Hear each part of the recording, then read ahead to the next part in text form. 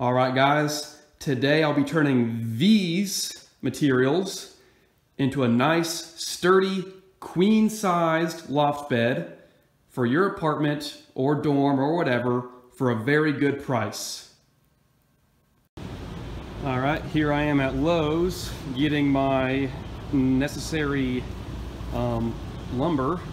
And I'd like to make a point, when you're looking for lumber at Lowe's, I'd go to Lowe's, not Menards, because that board's okay. But as you can see in some of these boards, they're not very straight. Some of them are twisted, some of them are bent. You want to go through and get a board that is extremely straight. I know these aren't perfect, but they're pretty close. I'll be cutting them in half and that'll make them better. But yeah, you want to hand pick your lumber to make it all good and straight and no cracks, easy to work with. All right, here's an excellent example of what you don't want to buy. This thing is shaped like a frickin' S. That would be a pain in the butt to work with. You could never get it level. You could never get anything square with it. Yep, that's just, make sure you don't buy any 2x4s that are like this. All right, so I'm at Lowe's. I got all my materials. I have 14 steel 2x4 joist hangers. They're about 70 or something cents a piece. I've got a box of 1.5 inch joist hanger nails. These are super strong nails. Really good shear strength. I have a box of 2.5 inch exterior screws. I have four 4-inch, 1/2 inch bolts. These are going to be going through, these are going to be connecting my legs to my bed frame. These are going to be holding most of the weight. And I got an excess of washers and 6 bolts just for an excess, or not bolts, nuts, just for an excess of nuts. I've got 4 2x6x12s. So these are going to make up my 4 legs and my sides of my beds, and in the side of the box of the bed. I've got 2 2x4x12s and 3 2x4x10s. And then at my house I have the other necessary 2x4s to build the ridges that this is going to lay on. And I've got one 4x8 piece of Luan. All in all, it should add up to about $100. I'll show you the receipt when I'm done though. All right guys, I'm back at the shop. I got the receipt. I spent a total of $124 on all the materials that you saw me pick up. But I gotta say one thing, actually a few things. I already have a pile of scrap 2x4s. I'm not gonna use all of those, but you're probably gonna wanna buy an extra 2 or 3 2x4x10s in order to make some of the cross supports underneath the mattress. Now, I know what you're thinking. Okay, I already spent $124 on this material. Now I need to go spend another 15 on 2x4s. So what's that, 140 bucks? That's not super cheap for a homemade loft bed build, but let me just throw this at you. You're probably taking this to college, right? I'd say a good percentage of my audience of this video is. When you have your girlfriend over to your apartment, do you think that she's gonna wanna lay on your $75 loft bed build made out of freaking milk crates with a twin mattress propped on top and a cardboard box underneath for support? Or do you think she's gonna walk in and see a bed built by a craftsman with solid 2x6 legs, 2x6 sides? They could be 2x4s if you want to. Those will work. But I think I know which one I want in my apartment. So yeah, that's why I'm spending 150 bucks. But for real though, you could get away with 2x4 sides, 2x4 legs. And I don't know if I mentioned this or not, I'm building this to be a queen size bed, meaning I'm using almost double the material on the box that like a twin size bed would use. So yeah, I'm building it to be a very big, strong, sturdy bed for 2 people. So enough talking about that. Let's go ahead and start building. Alright guys, it's time to explain the blueprints very quickly. This is a 6 foot 2x6, 6 foot 2x6, 6 foot 2x6, 6 foot 2x6. Those are the legs. So those require two 2x6x12s cut in half. This is the box, the thing that holds most of the weight horizontally. This is made of 2x6s also. This is an 84 inch, I know it says 82, but 84 inch long, 60 inch wide. So this piece plus this piece equals 12 feet. So I can make this out of a 2x6 and this out of a 2x6. If you're wondering, a queen size mattress is 60 by 80. My bed is 60 by 84. So this will fit a queen size, full size, twin, whatever. Then between these two horizontal 2x6s are 7 evenly spaced 2x4s sitting vertically. Here's a picture of the top side. Once again, that's 84, not 83 inches. And as you can see, here's where the legs are going to go through. And yeah, so it's 2x4s in here, like this. Yep. And then on this back is a 2x4, so to keep it from rocking and stuff, keep it more stable. And here at the bottom, just to keep everything square, I've got 2x4s cut for extra support. And then I got a 2x4 up here. It's going to be slightly above the mattress height to keep me from rolling off and dying in the middle of the night. So yeah, let's go ahead and start cutting some wood. Alright, so the very first thing we're going to do is we have 4 legs. We have 4 2x6x12s. So we need to take 2 of those 2x6s and chop them directly in half. So we make 4 6-foot legs. So let's go ahead and do that. Here's the 6-foot mark. And now these are actually like 12 feet and a little over a half. So let's go 6 feet and a little over a quarter. Here's a quarter. So yep, we're gonna cut them right there. A safety note, when you're running the chop saw, you're gonna want your finest pair of safety glasses and slap them on your face so you can see excellently, so you don't cut any fingers off. Let's go. Just making sure it's nice and back and even.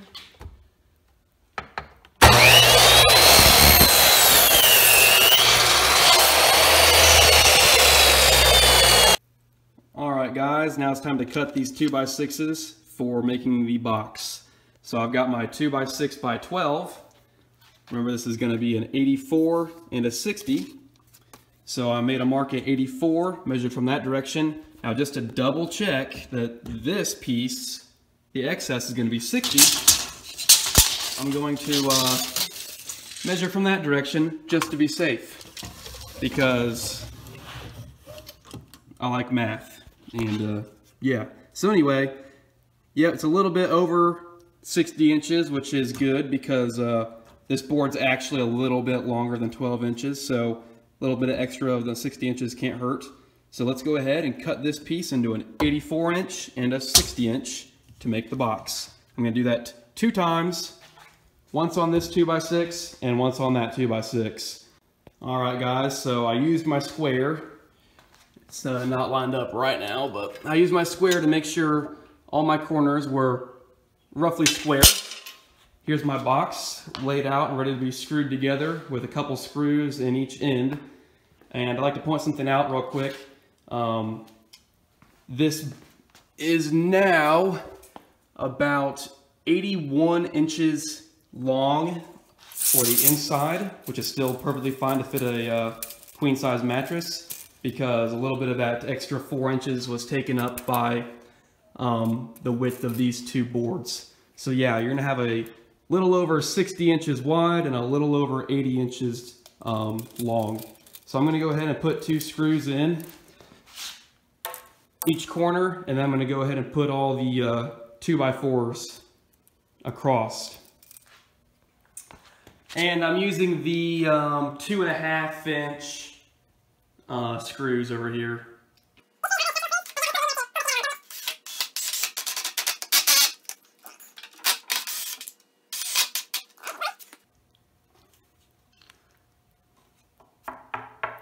See if I can put that corner down.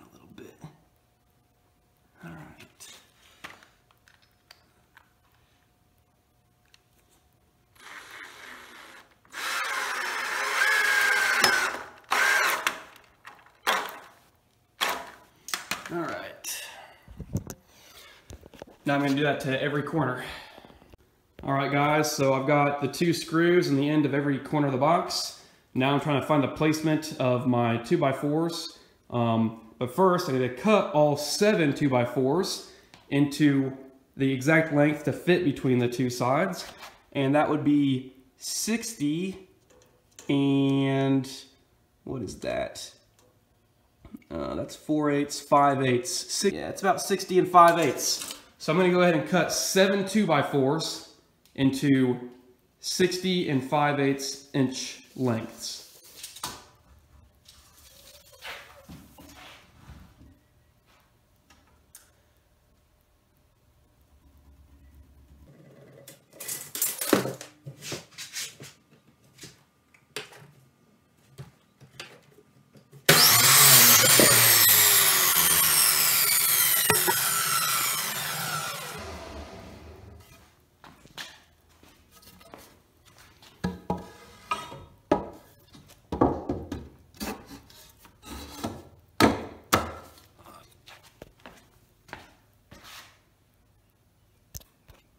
All right, guys, I've got all 7 of my 2x4s cut to 60 and 5/8 inches.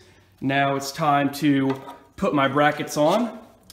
That way I can slide them into place. Now the idea with these brackets is to make these 2x4s removable, not permanent, to make this bed a lot lighter. I don't think it needs to be a lot lighter, but whatever. It makes it a lot nicer anyway.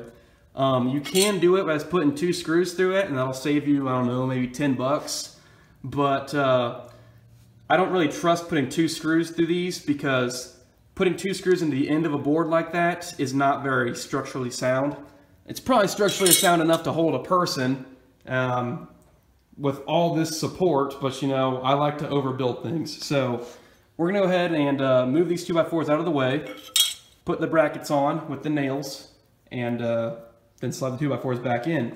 Now I must say, since I got 7 of them, this is an 84-inch board, the middle one's at 42, then another one's at 21, and then half of that is 10.5. So every 10.5 inches, you're gonna have a bracket for a 2x4 to go in on both sides. So, yep, I'm gonna move all these and show you putting the brackets in.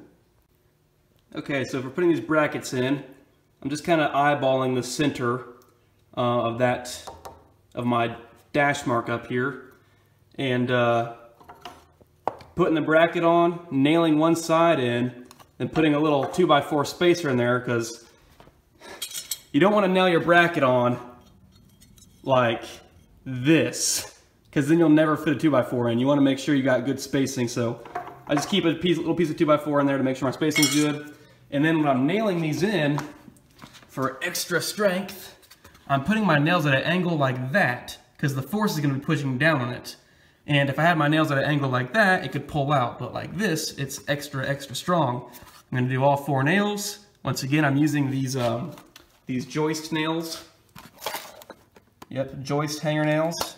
This is the exact purpose they're built for. So, yep, I'm going to go ahead and put a joist hanger on every spot on both sides. Slide my 2x4s in. All right, guys, there is the hardest part done. As you can see, all these brackets are in there, and the 2x4s are not attached. The only one I screwed in was the center one to give this whole thing a little bit more rigidity, and I only put 1 screw in each end. But yeah, there it is. It's really nice how this works out, how the 2x4s go with the 2x6 sides, because here's a piece of Luan, just as an example piece. My Luan's gonna sit on there like that, and then it leaves a little bit of lip right here, so my mattress won't slide off my bed. Or if I have a little bit of gap, because I'm not putting a queen size mattress on this queen size frame, I can have this area right here to put an alarm clock, put my phone while it's charging at night. You know, it's just a handy little tray off to the side of my bed. Yeah, so I think it'll work out just fine. I think the next step now is to go ahead and attach the legs. All right, guys, so as you can see, I'm about to put the legs on. I have 2 legs evenly spaced. I squared this one up already with the square. And the length from, or the distance from the floor to the bottom of this frame is exactly 4 foot 8 inches. So that means I'll have to bend over and crouch down to walk underneath this thing, which is okay because I'm gonna have a futon and a coffee table underneath it. That's plenty enough room. And that gives me this much sticking out above my bed, or above the bottom of the frame. So here's gonna be the Luan, then my mattress. Now, so let's just say the mattress starts at about 60 inches, because it's gonna be sitting on top of here, essentially. So a mattress is normally about 9 inches thick. So go to 69 inches, that's the top of my mattress. So that gives me this little bit of room at the top of here to put a 2x4 on, going this direction, as my guardrail. So I'm gonna have a guardrail sticking about 3 inches up above my mattress. That's good for me. It would take an aggressive roll to fall off a bed like that, especially a big queen size bed where I got lots of room to roll around on. So yeah, I'm going to do the same thing to this, or I'm going to measure this leg out, square it up, and I'm going to put 4 screws in, here, here, here, and here, and then I'm going to put the bolt right through the middle, and then I'm going to turn them over and put legs on there and there just the exact same way. 4 foot 8 inches from the floor to the bottom of the frame. Alright, this is your most important part to get square. And I've already done it, but you need to make sure that this angle between the bottom here and the bottom here is extremely square and exactly 4.8 inches, or else you're going to have a bed that sits on the floor all rocky. Now I'm going to go ahead and put my 4 screws in. These are 2.5 inch screws.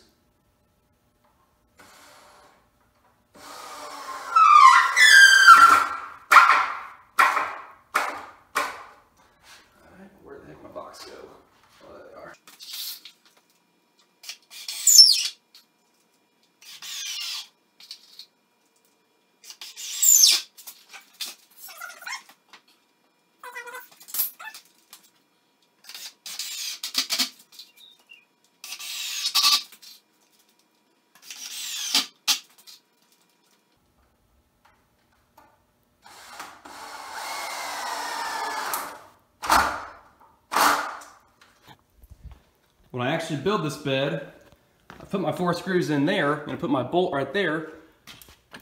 When I assemble it in its location, I'm going to put 2 screws or 3 screws in here to keep this piece, just to keep everything a little more stable. But since I'm about to pull those screws out to make this bed shippable on the back of a truck, I'm not going to put those 2 or 3 screws into the end right there just yet. I'm going to have to do that when I assemble it in its final location. So yeah, now I'm going to flip it over, do the exact same thing for those 2 legs. Okay, so I put all 4 legs on. They've each got 4 screws, as you can see right there. And just like to show you, this is level.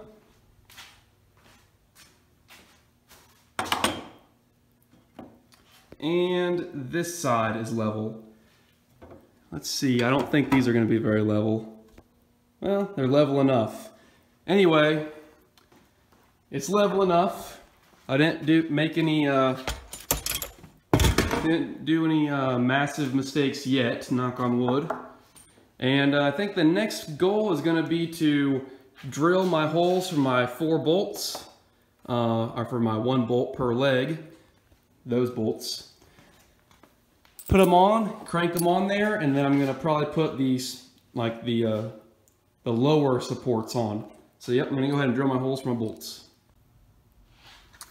Alright, time to put my big bolts through there. These are 1/2 inch bolts, so I got a 1/2 inch drill bit. It's going to stick it straight through the center. And these bolts are going to hold most of the weight of my body on this bed.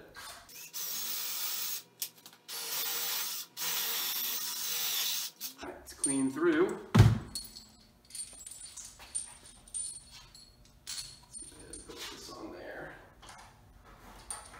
Oh yeah, so that fits perfectly.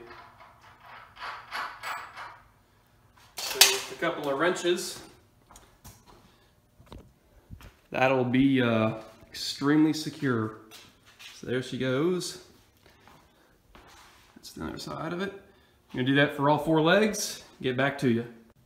All right, I've got all 4 bolts installed. Now the next thing to do is to make my lower support beams. That way my legs can't get all bendy and stuff. So I already know, or you already know the dimensions. They're the exact same dimensions as these outer 2x6s. I'm gonna make them out of a 12-foot 2x4, cut it to 84 inches and 60 inches. You already know how to do that because I showed you how to do that with the 12-foot 2x6. So, all right, she's almost finished. I've got all those lower supports cut out, and then I've got a approximately 9.5-foot 2x4 right here going diagonally to keep the bed from shaking so much. I have a 84-inch 2x4 over here. That's going to be my guardrail. It's going to run from that post to this post. I'm not going to secure any of these bottom supports or this yet because I'm about to, after I finish this video, I'm going to take this whole thing apart and store it for a couple months before I actually use it. So yeah, I'm not going to build the entire bed to its fullest potential today. But when I do, I'm going to put a crazy ton of screws extra in this thing to make sure everything's nice and solid. Like right here, I've only got 1 screw. I'm probably going to put 4 in there. Down there, I'm probably going to put 2, you know. So right now, I'm about to build the ladder. I cut my last 2x10. As you can see, I've got no more lumber left. I got my last 2x10. I cut it in half into 2 5-foot sections for my ladder. I've got all these little tiny leftover chunks right here. These are from my scrap pile. They're all exactly the same length, so I'm going to go ahead and make 5 ladder rungs out of them. Wrap them up in something soft so I don't get splinters on my feet, and make my ladder out of them. So yeah, I'm going to go ahead and do that. That's self-explanatory. All right, there's my ladder. I just laid it on the ground, put a mark every 10 inches, and yeah, there's 10 inches between each step. There's 5 rungs. So I only put 1 screw in each side. That way I can just go ahead and do this. Now it's nice and level. That's a nice and level surface. I just got to put another screw in right here somewhere, and all my rungs will be nice and steppable. I'm probably going to wrap them in something so I don't get splinters in my feet, because some of these 2x4s are beyond sanding. Yeah. Cutting my luan to 80 1/2 inches so I can put my mattress on it. It's a very simple step.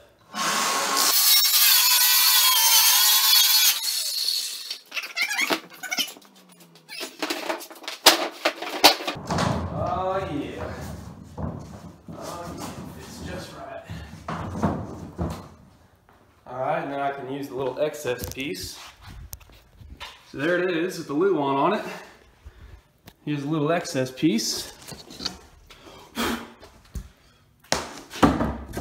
Shave that down so I can fit it in here.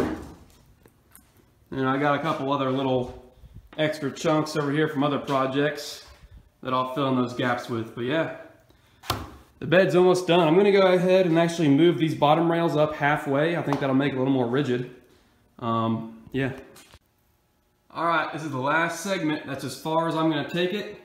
I'm going to take it all back apart after this video is done and put it in storage for a few months. I'm going to go ahead and climb up on there and show you how sturdy it is and that it actually holds somebody. The last little few things I did was patched it in over here. You see I cut the little squares out in the corner so they fit around. So the luan fits around there nice and snug. Yep. Go ahead and climb up on there and show you that it actually holds a person's weight. Alright. I weigh 185-ish pounds. The ladder works.